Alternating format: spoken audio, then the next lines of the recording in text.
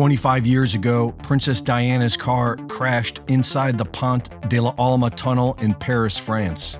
Her lover, Dadi Fayed, died upon impact, along with the driver. And even though Diana survived, it took about 40 minutes to get her from the car to the ambulance. The official story was that they were trying to free her from the car, but several witnesses say that Diana was conscious and unobstructed.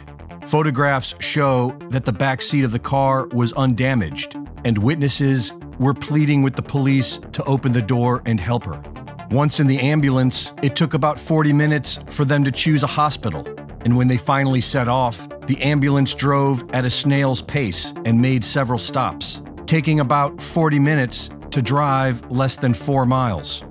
Doctors were turned away, witnesses were strip-searched, cameras were confiscated, no evidence was gathered, no blood samples were taken, and by 3 a.m., the entire scene was sprayed down with high-pressure water hoses. Mercedes wanted to study the wreckage to see why it failed so badly, but they were denied.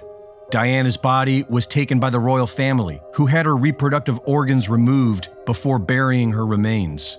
All 17 cameras along the route of the crash were mysteriously turned off, and all radio police frequencies went down. Witnesses were assaulted and threatened, and there was no investigation. Not until the inquest 10 years later, which is when most people learned that Diana had penned a note in 1996 saying that someone was going to kill her in a car accident. This note was concealed for 6 years. At the inquest, experts agreed that Diana would have survived if they had gotten her to a hospital. But the blame was put upon a military-style attack.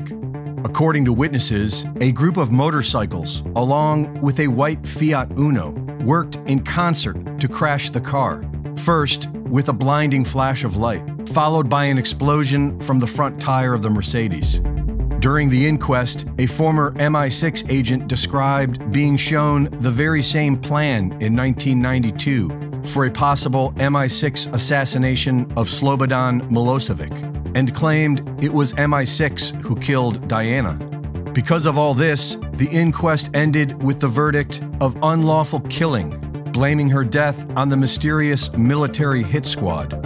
But the mainstream media spun the entire thing to make it sound like it was the paparazzi that caused her to crash, which is demonstrably false. And while there was no investigation into finding the members of this military hit squad, 3 years later, the alleged driver of the white Fiat, who had ties to MI6, reportedly committed suicide after being found shot twice in the back of the head and burned inside of his car. During the inquest, many things were kept from the jury, such as the fact that Diana's seatbelt was found to be defective, and evidence of the car being sabotaged. Interestingly, these things would have brought more suspicion towards Dadi's father, Mohammed Al-Fayed, who, after turning down repeated offers from the French government to provide security, was solely responsible for Diana's security detail, and at the last minute, had them leave their security detail in front of the hotel as a decoy and take a different car, a car that was recently stolen, broken, repaired, and never checked by security. Left with only one security guard, they were also assigned a new driver.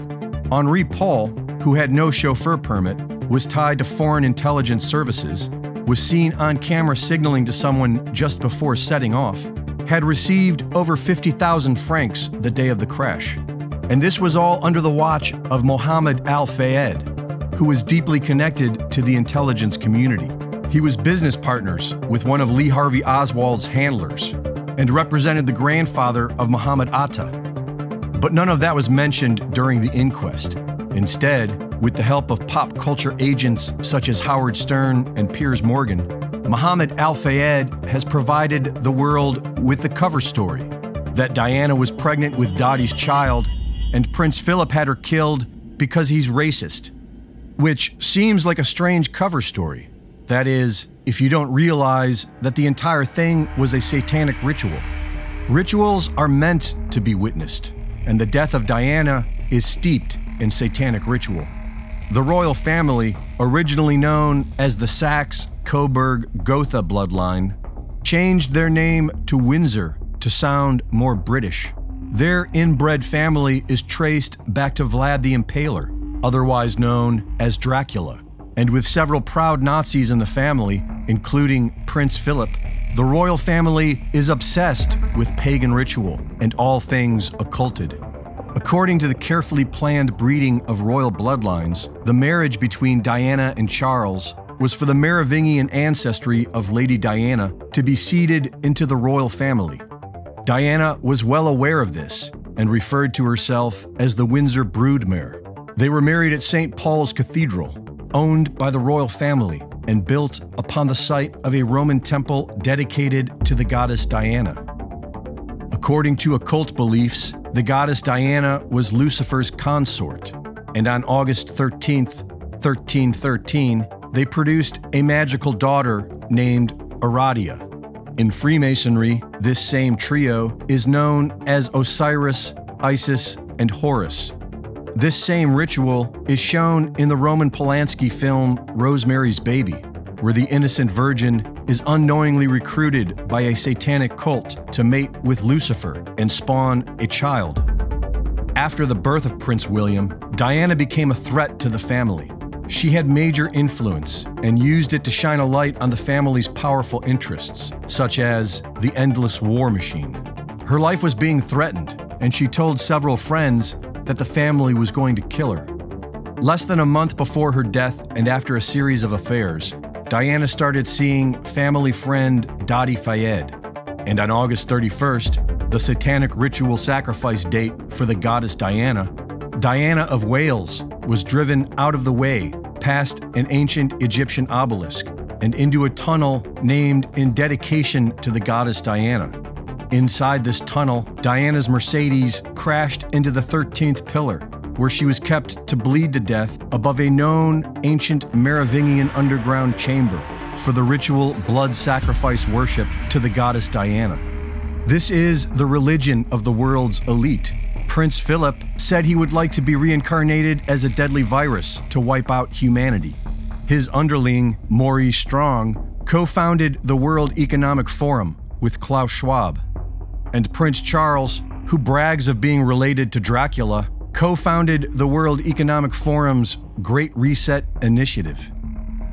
These are the leaders of the so-called New World Order. These monsters are the best that they have. This is Greg Reese.